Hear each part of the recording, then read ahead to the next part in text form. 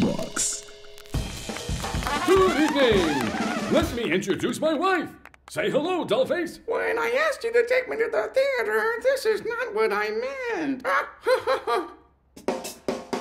I won't take any more of your crap. I found what you've been hiding from me. What I've been hiding? I can promise it was there the whole time, sweetie. You just have to give it a little rub. Guy, you know what I'm talking about. Under the bed. You want me to give you a clue?